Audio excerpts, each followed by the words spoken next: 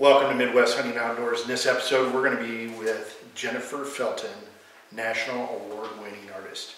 See how she takes a piece of wood like this, from this, to this beautiful piece of art. Desperado, sitting in a old Monte Carlo, a man whose heart is hollow. Hey, thanks for joining the channel today. We've got, Tim, we've got a special guest, Jennifer Felton, who we're trying to debate if it's art or woodworking or wood carving, so we're just going to call it master artist because the work that she does, and we'll include some pictures here, is just amazing work. So but we're going to talk with Jennifer today how she takes something that she sees out in nature or out of her window here in her art shop and turns it into some of these beautiful pieces of wood. So Jennifer, thank you first of all for allowing us to spend some time with you. Absolutely. Thanks for coming to the studio. Absolutely. It's beautiful. And so, you know, maybe let's get into just getting to know you a little bit. If you could introduce yourself and how you got into woodworking and, you know, maybe what's your latest, you talked about some challenges coming up here in April. Right. So. Yeah, well, that's one thing. Maybe the first thing I should mention is I'm always pushing myself to try something new. And I'm not really afraid to take a leap. So I guess that's how I kind of got into this too. My husband and I ended up buying 60 acres of timber northeast of us here and wanted to build a cabin on it. So we decided to build this cabin, and it's primitive, completely off the grid, and so we built it one summer together, and I wanted an owl on the newel post going up to the sleeping quarters. And I thought, I can do this, I can carve an owl. Having never carved anything before in my life, I got one picture, which is ridiculous now compared to how many pictures I have to start with, something that I do now. One picture, borrowed Dad's Fordham and just dove in, reasonably satisfied with the outcome, went to the paint store, got some stain of all things and stained it, and it now lives on the newel post over at the cabin. And I thought, well, this was pretty fun. I liked the challenge of this because it was 3D visual challenge, plus new tools, plus wood, and all these different things that I could kind of bring into play together. I went to a four-year art school, but to study graphic design. So in Minneapolis, we had 6 weeks of woodworking and 6 weeks of welding. So that's kind of how you start as a freshman, which is pretty cool. I loved that part of it. But there was really nothing that ever got me back to those courses later on because I went on the graphic design track. So I knew that this was something I wanted to get back to and loved it. So I decided to do a great horned owl next, which is ridiculous. That's a huge project, but I did it. And I created what's called a smoothie, meaning each feather does not have a contour. It's just a kind of a shape of an outline of an owl, and then you paint it to trick the eye into believing that it has dimension, right? Huh. So I painted it and thought, again, this was fun. But it can't just live on my mantle, that's boring. So I got online, found the World Carving Competition, bought myself a ticket to Ocean City, Maryland, flew out there myself, entered it, and I won. Wow. Wow. So it was with the owl? With the owl, yes, nice. Yes, the great horned owl. And it was the novice, lowest end of the whole competition, had no idea that this world even existed, had never met a carver before in my life. And I saw everything. I saw the masters and all the tools and all the different things you could have. And these people were just so willing to share everything that they were doing, all their tips and techniques and things. And I thought, well, I got to do this. So I bought everything I could think of that would help me, all the tools. I thought, this is what I'm doing. Came home, we carved out a little corner in the basement in one of the last room we had left in the basement. And that became my little carving studio. It was like 8 foot by 6 foot, and then we cleared out more of the room, and it came 8 foot by 10 foot, and so I had that little space for 14 years that I worked with, and just kept entering. And I knew I wanted to be a master, and this past spring I got there. Awesome! Wow, congratulations! So that was my journey, yeah. So just self-taught and kept pushing myself. The rest is history, right? I guess. Awesome. Yeah. Well, again. Folks, will include pictures here, but we're living it here as we're looking around the room at some of the art, and it's just amazing. Thank you. Yeah, so maybe a good place to start after this is, can you kind of walk us through, your process of going from an idea, probably, an idea to one of these masterpieces that you've got in your shop? Yeah, I can. There's So, like I said, I like to challenge myself. So to spend 900 to 1,100 hours at a minimum on one piece, you really got to be into it, right? You really have to have a drive for getting to the end. So I always look for different ways I can have competitive advantages, or things that I'm interested in, like the paint job on the pheasant. That's going to be hard. I got to try it. Or, the piece I'm doing now, there's no way it should balance. It should look like it's tipping over, but it's not going to. Those little things that challenge me, keep me invested long term, right? So I try to pick something that's interesting to me in some way that'll help me persist to the end. So I figure out what that is, and then I start with drawings. Typically, I'll do something that's like a concept drawing. Depending on if it's just for me, I'll do a quick sketch. If it's for a patron, then I'll do something more detailed because they're going to want that original sketch back. Sometimes I've done it just in my head and I've not drawn anything out because I know what I want it to look like, so I can get there. Depends on how much time I want to put in up front. And then I'll figure out my patterns. So I've never used anyone else's pattern ever. You can if you want to try to carve things. That's a legit way to go. For the carving competitions, though, that I enter, it's not allowed. So I've never started that way. So I'll draw a top pattern and a side pattern, put them on whatever block of wood it's going to fit on, trace it this way, cut it out on the bandsaw. And then I'll usually go outside and use a 4-inch grinder to get a little closer. So you still have the hard edges when you cut it out on the bandsaw, right? You've got the profiles, but you still got to round the body out of it. Right. And I can do that with the Fordham tool, and if it's a small enough bird, that works. If it's something like a great horned owl or an eagle, though, you're spending hours with the Fordham tool with a sanding drum, and that's just not worth the time. So the 4-inch grinder with a sanding, wheel on it just works the best. Plus, it's kind of gritty and kind of like welding and, getting it, you just get in there better. I like being all sawdusty and covered with masks. And anyway, so that's part of the fun. Then I come inside, go to the Fordham tool, refine more. And then I get to the point where I'm really figuring out the symmetry, always the center line's always preserved. And so I'm measuring down and across, and I'm making sure that every step I go through has the symmetry or intentionally doesn't, right? If one wing's down and one wing's up, then I need to plan for that and account for that, which makes it all much harder. Or both wings out is like doing 3 birds instead of just one. Right. So it depends on the points that you need to reach. But if it's just a bird that's perched, it's a little easier to get the symmetry matched. And I just keep working my way through it. So I'll round the body, typically work on the tail, start to define those individual feathers and the undertail coverts, and then I'll work up the bird. I usually don't set the eyes and commit to the face right away. Other carvers do it reverse. They want the face first and then they'll work down, because if you screw up the face, you're basically losing the rest of the piece. So you can cut the head off and put a new block on. It's just you compound the work then, because then you've got lines you need to hide and work around through the rest of the process. So once you get the piece carved, then I'm doing all of the individual feather contours. So each feather, it's like landscaping. Each feather has its own bump series to it. And then everything needs to be as thin as possible. And the Tupelo is perfect for that, because while it's really pretty soft and lightweight, I can put my fingernail into it and dent it, but it's strong. Yeah. So that's what's really nice about it. It also holds a nice sharp edge compared to like a basswood, which will fuzz on you when you go to sand it. This doesn't fuzz at all, so it's nice to know that you can preserve that edge. Is that the 2 types of wood that most carvers use? Is the Tupelo that I've heard of? That I've heard of, yes. And I don't hear of many people using basswood much in what I do in the realism. They might in other aspects of carving. Obviously, people will do ash and walnut and things if they want to preserve the wood grain and they aren't going to paint something out all the way. And they just want to show that, like my entry door. It's just the relief carving, and I wanted you to see that grain. So I get to that point where all the landscaping, if you will, is all in place, and then I'll take the wood burner and I'll do each quill. I usually press in the quills depending on where it is, or I'll wood burn them in, and then every barb of every feather. So there's thousands of wood burned lines all over it. I'm usually wearing a microvisor to do that, and I'm about this far away from my piece.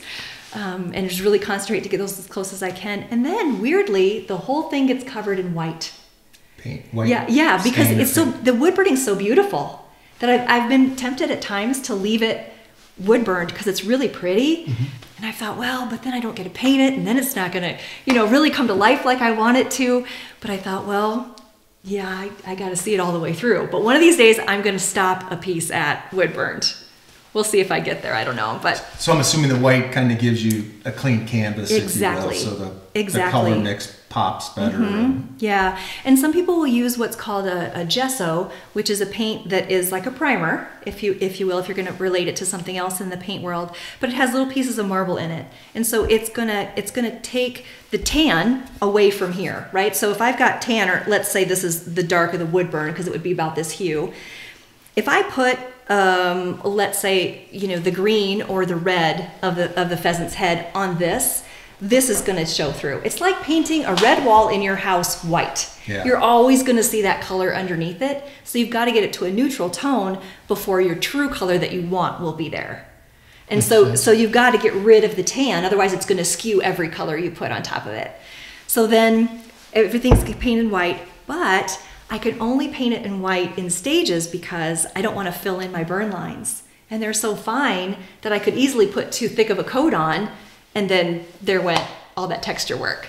So I do that in a lot of stages until I get it to the point I want. And sometimes if I know something's going to be brighter, like the wattle of the pheasant, it's going to be a bright red. And I even used hunter orange on that for some accent when I was painting it.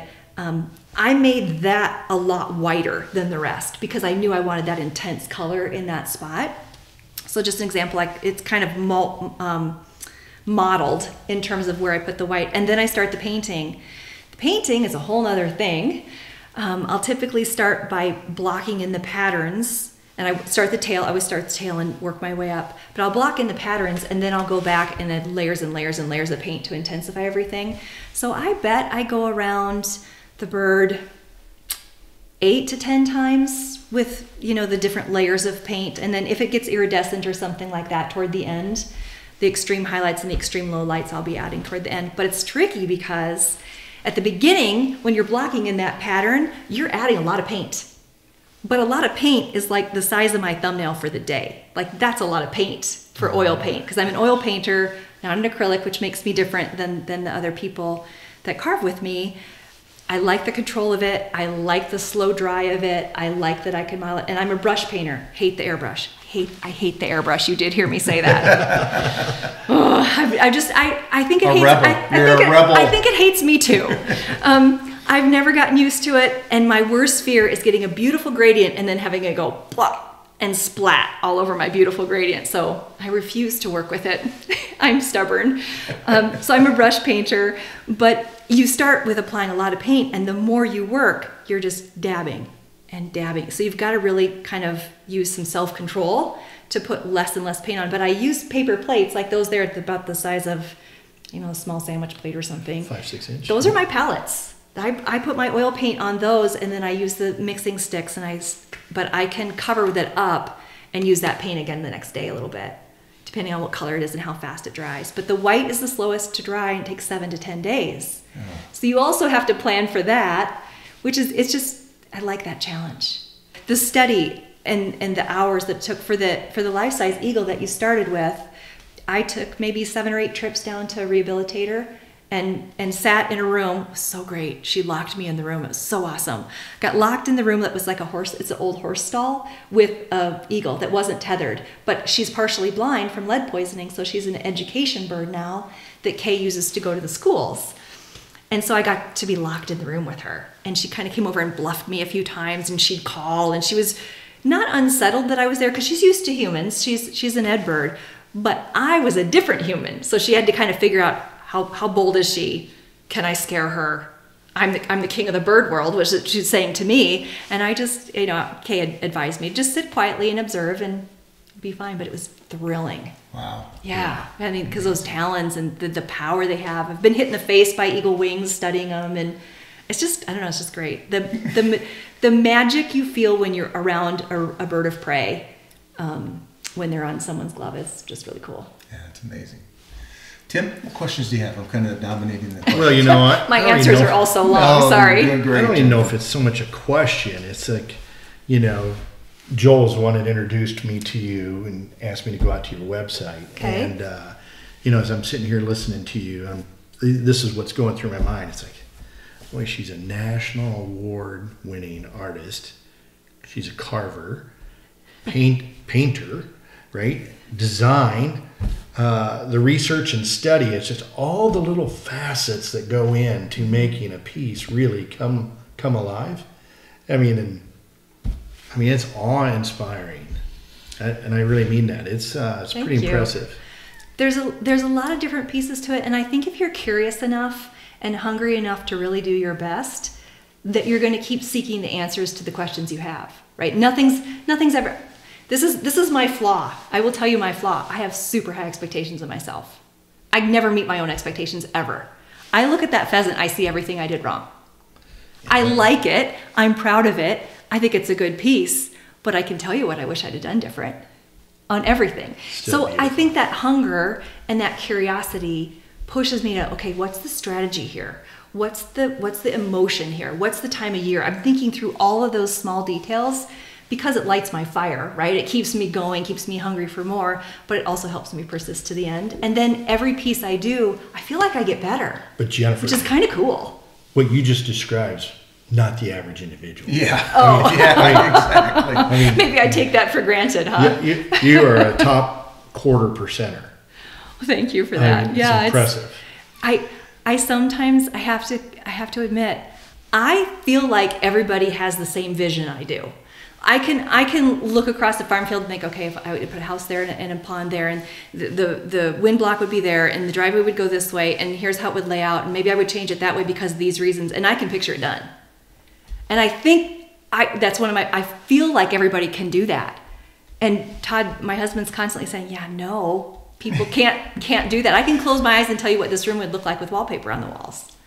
It's part of what I do. Yeah, it's awesome. So I just assume everybody has that skill. I'm on Todd's side here. Take that as a compliment. Yeah. But, well, your passion certainly comes out. Took me a while to figure that out. And through. So, So I got a couple questions, Jake. So, first one is, where do you get your inspiration on?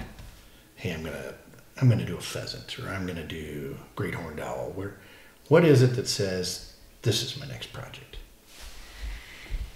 There's a logical answer to part of it, COVID, weirdly. And then the other is it just has to interest me. So I'll do the first one. So I was primarily a raptor carver up until COVID hit. So I did the owls, did the falcons, did the hawks, did the eagles, because that was the category I entered in the World Show as I worked my way up. When you work your way up from novice to intermediate to advanced and then get into masters, you have to win multiple years in a row to get moved up to the next category. Your division. You can't just go on your own. So I want it, because of the intense study and focus, it's fun to be around those birds, and I know I can find them. It's hard to find a songbird. They just kind of fly through and that you can't really see them, but I know I can go study with a rehabilitator for a great horned owl or an eagle or something. There's state parks that have them and things.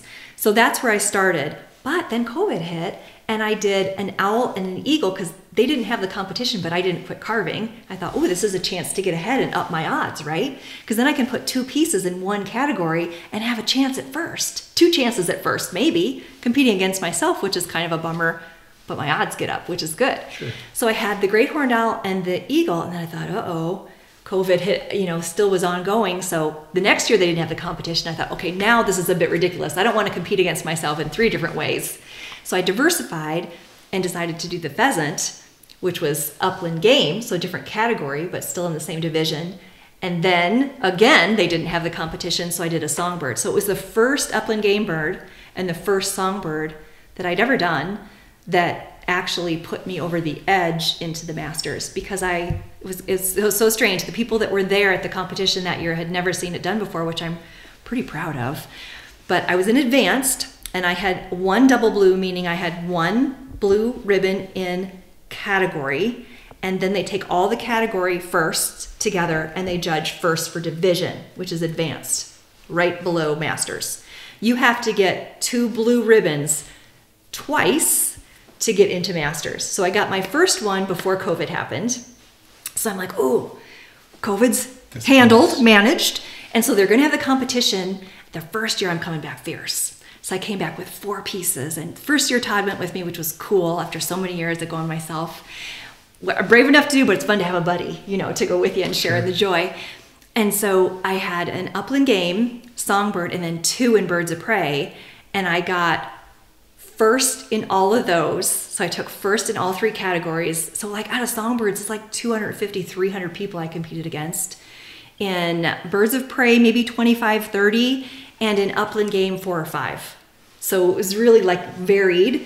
So I got first, and then they took all 3 of my firsts and the other couple of firsts, the categories I wasn't in, and put them together. And then I got first, second, and third for the entire division. Oh, wow.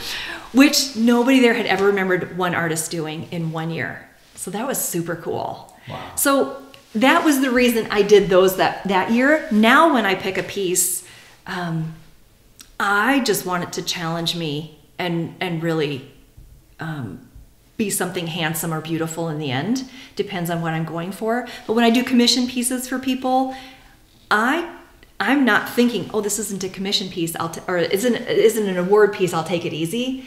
It means just as much to me as doing an award piece. So I'll trick it out, or I'll try a new technique, or I'll do something different to figure it out. And that's what keeps me excited, because I'm always learning something. I'm always pushing myself. If I'm not pushing myself, I'm bored. So it created another question. As I rambled. Is there a category you think that's the most competitive? Yeah, I think the most crowded is songbirds in advanced before you get to masters. Once you get to masters, it's flat. There aren't the categories anymore, or as easily discernible categories. So I would say that songbirds is the toughest in advanced, and I would say birds of prey is the second toughest. So if someone was interested in commissioning you, what does that process look like? Just get a hold of me through the website or give me a call. Tell me what you're interested in. I typically, ask questions. Do you want a half size, a third size, a life size? Because I can do different sizes of things too. It doesn't have to be full size. Sometimes people have a shelf. They want it to fit under a mantle. Some size requirements, which is fine. So I make sure to listen to those. And then I want to know if they have a story that they want captured. Like I was walking through the woods and great horned owls aren't seen much, but I saw one. And I had this moment, this connection with it, or something that means something to them. Sure. And then I try to figure out how to tell that story in what I'm doing, because it makes it more special to the individual. Sure. And I want to try to hit that chord if I can. And I'll do a drawing, a realistic drawing. And then I take a photograph of that, because they usually aren't around my neck of the woods. And I'll send them the photo or the drawing digitally, and then they get to approve it or say, "Oh, Jennifer, could you make this change, or could you make this change?" And I'll accommodate and make that change. Or I'll say, "I'm not sure that's going to look okay, but here's what idea you sparked in my head when you asked for the change. How about this is an alternative?" So we kind of talk it through until we get a composition we like, and then I'll start carving. Depends on what it is. I think the longest it's taken me to do a full bird, half size or larger, was 4 months, solid through. So I'll create the sculpture, but all the way through I'm taking pictures of the process too, because you get the original drawing, the sculpture or the carved piece, and then a book in the end. So the book, because I have the graphic design background that I mentioned before, I'll take those pictures and work them into a book, a photo book. And then I make 2 copies of it. The commission or art patron gets 1 copy, and I keep 1 copy, and that's it. I never make more copies of that book. Yeah, that's great. It's kind of fun for them to have the provenance. And that is a great touch. You can't take the pieces everywhere, and sometimes people can't always come to your home, but you could take the book and show someone if you were interested in doing that. Yeah. All right, so I've got my last question. So I'm an aspiring artist. Okay. And I would like to I'd like to attain the heights that you've done. What advice would you give someone that's early on in your career to get to where you're at? Sounds like don't get COVID. That's one of my learnings here. That's number 1, yeah. Or if you do, don't sit on the couch the whole time. Right? While the pandemic happens, keep carving. I would say expose yourself to the world, right? Like get as many different books as you can get. I haven't taken many classes from people. You can take classes from some of the master carvers and go to like a 10-day seminar with them. Those are pretty interesting because they walk you through the whole process and you can understand how they do it. And it's fun because you're around like-minded individuals. I've done a few of those. Not sure I learned what I expected to learn, but it was fun to be around the individuals. I think I was just a little more advanced than the class I signed up for. I think I didn't pick the right class, but to be around those artists was just, I still can remember the things I learned from the artists, not from the hands-on, but what the artist said and what still pushes me today from what they said. Sure. So that's kind of nice. The other thing is, I would say go to the competitions, pick where you want to be. Like the first time I went out to the World Carving Competition, I wanted to be over there at the master's table. I'm going to get there. And I set the goal for myself, and I just figured out how to do it. Don't give up, keep pushing all the way through and seek the answers you need. It's not going to be the same answer for everybody, because someone's going to have a better skill set in this area or a better skill set in this area, and work on the skill sets that you need to improve. And seek the help you need. Don't be afraid to ask people. The carving community is incredibly generous and giving with advice and tips and tricks and the don't do's as well. You know, you didn't know your bird here. This is an epic fail. They'll flat out tell you that. Do this next time. And you're like, oh, I'm never going to forget that. I've had a few of those. Jennifer, let's kind of close out the episode with, let's get your website out there again. What's the website? JenniferFeltonArt.com. You can just search my name too and likely find it. And we'll put that on the episode here so people can get to it really easy. Sure. Feel free to email me questions that you have. If you're a carver and you have some questions, I'd be glad to give you some advice too. And then you've got some more publicity coming up here in April, looks like. Yeah, Popular Woodworking magazine. I hope that isn't shining incorrectly. I'll do this a little bit so you can see. But on the cover, and then there's a 16-page article inside that walks you through how I carved the pheasant that was in Pheasants Forever. So you can see step by step what I did and learn some tips and tricks and techniques. And some of my tools too are a little bit unusual. I'll use anything I can find if it does the job. So there's some step-by-step instructions there. Yeah. Oh, great. Well, congratulations on. I can see why you're award-winning. Thank you. Doing around you with the passion that you have. Thank you. Want to thank you for the time. Absolutely, absolutely. So you're welcome, fellas. Thanks for coming to the studio. You're welcome. Until next time, be safe, have fun, and get outdoors.